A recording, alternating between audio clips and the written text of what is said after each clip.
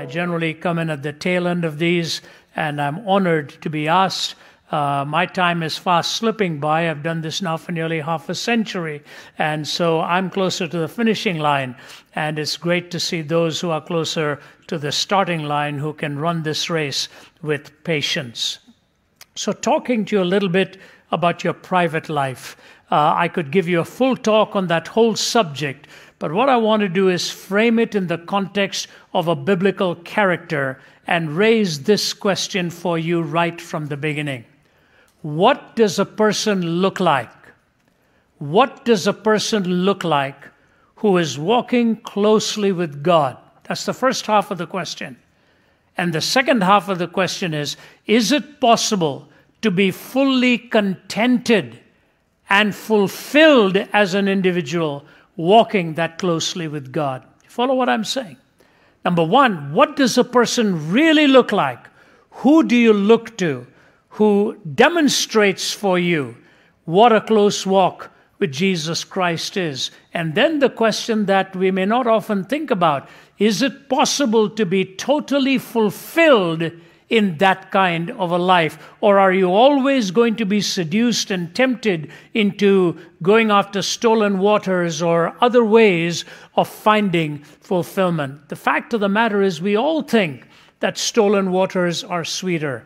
We all think that there are ways outside of the Christian faith that the Christian faith restricts us from, that if I only went in that direction, I'll be a happier person. The truth of the matter is those who've gone in many of those directions will tell you the answers are not there. It is interesting, I've had 3 conversations this morning and then a tail end fourth one from right here in Atlanta. The 3 I had, the first one was in Jakarta, the second one was in Singapore, and the third one was in Beijing. These were all 3 extremely wealthy and successful individuals who've reached the pinnacle of success at a very early age in their fields. They could boast to you of a real big bank account and a financial empire. All 3 of them said the same thing before I hung up. One of them I'd called to just have a time of prayer with him. And he said, Ravi, we are living in some extremely dangerous and risky times.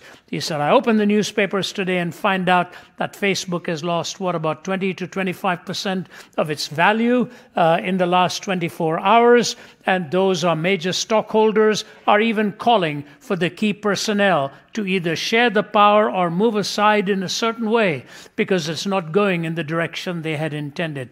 Once upon a time, at the top of their game, icons, and all of them saying, it's not looking good. And one of them telling me, I feel so stressed out, not just because I feel I might lose a lot, but the hundreds of people that depend upon me in my work, that they will lose a lot in the process as well. So what were they all talking about?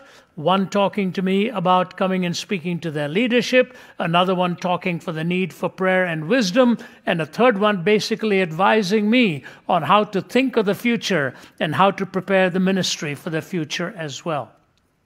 The answers are very similar. The struggles are very similar.